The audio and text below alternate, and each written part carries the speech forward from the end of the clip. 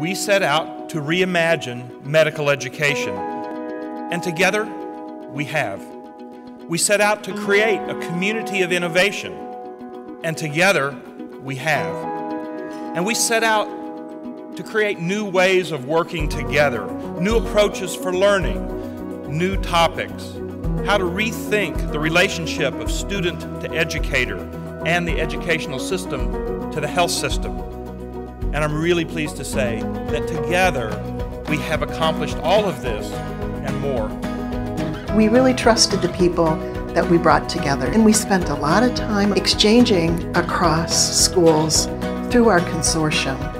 And that allows the innovation seeds then to really flourish. And I think we're most excited to have seen this community of innovation grow up through the consortium process, and it's really been exciting to see that work accomplished.